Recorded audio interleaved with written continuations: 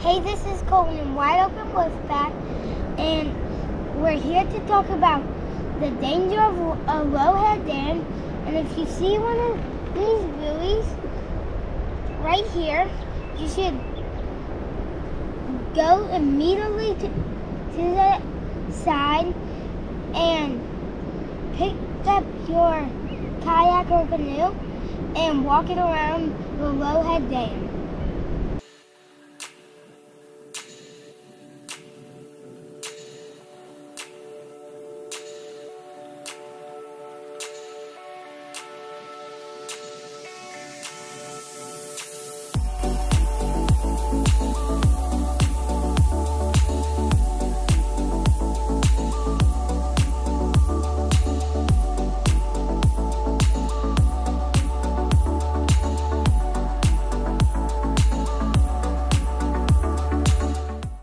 The Z Dam got its name because it's shaped like the letter Z.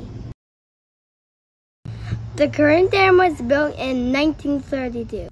The purpose of the Z Dam is to redirect water to the water treatment facility for the city of Richmond.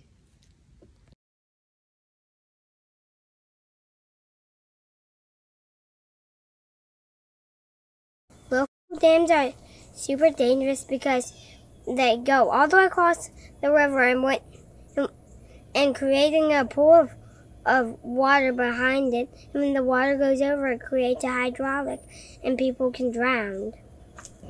My dad and I created a Lowhead Dam using 2 hoses, a plastic bin, duct tape, and a piece of wood. I got my Lego man and my boat, and we're going to test it out.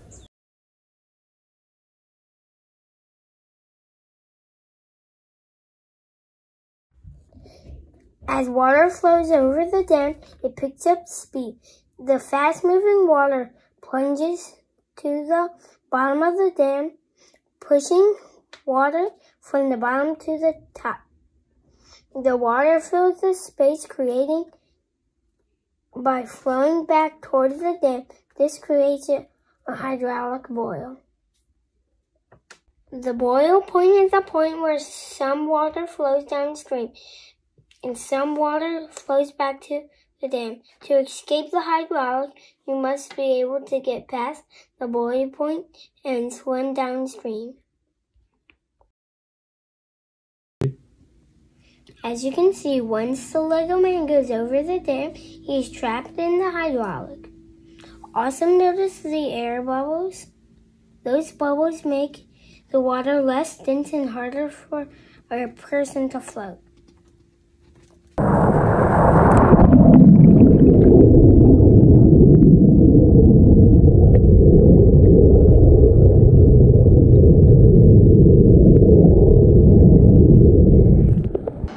One of the things that makes a Lowhead Dam dangerous is that I'm only about 100 yards away and I can't see it, and if I go too far, it might be too late and I will go over the edge and get stuck in the hydraulic. The Z Dam has a portage trail that makes it easy to safely go around the dam. The trail is marked with a bright yellow sign.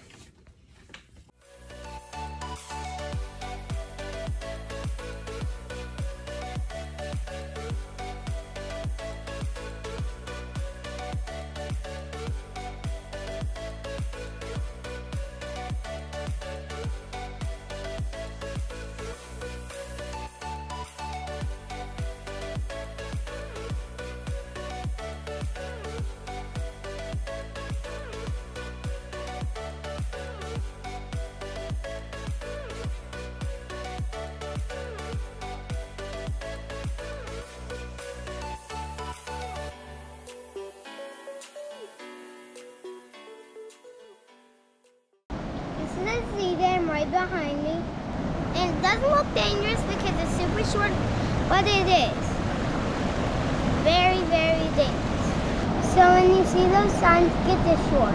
Do not go over the dam.